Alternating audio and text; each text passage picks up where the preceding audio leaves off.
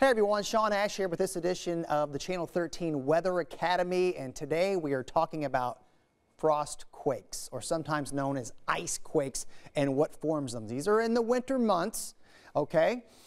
Usually you have to have a very steady, sometimes heavy rainfall that precedes a winter storm, and that rain will saturate the ground like a sponge, and sometimes that moisture will go pretty deep into the subsoil, into cracks here, and then very quickly we will get a rapid freeze behind that, and it will cause that moisture to obviously freeze.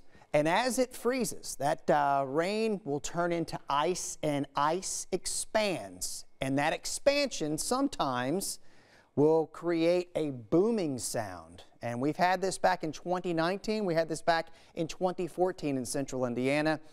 Usually it may crack the ground, if you will.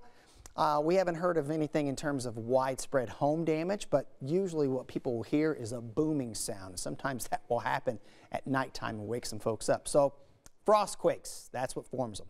We appreciate you tuning in to the Channel 13 Weather Academy today.